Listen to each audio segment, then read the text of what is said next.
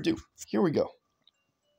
So the setup I use is, I think, 3 crossbowmen, 1 archer, 1 swords, and the rest, and then a thing of ballista. So yeah, that's exactly what I use. So at the beginning, I just position them so they run in.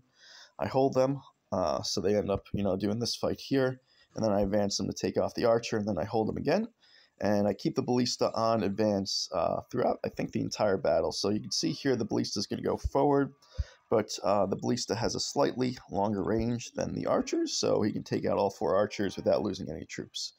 So that's a little way of saving troops there. Now, once you bust down the gates, these axemen will come running.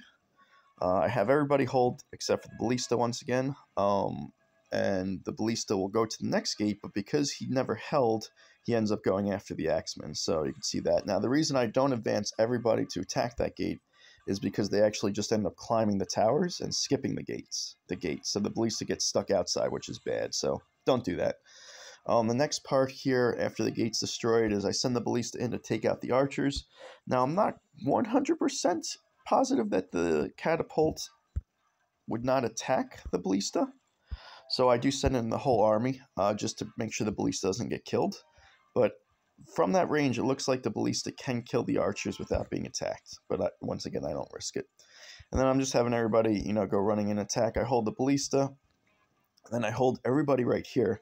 And then once enough damage is done to the wall, I send in just the swords on advance and holding everybody else. And now the battle's over. You don't even have to watch it. You just got to make sure that the swords don't get sent in too early to kill the gate they're working on before the ballista kills the wall.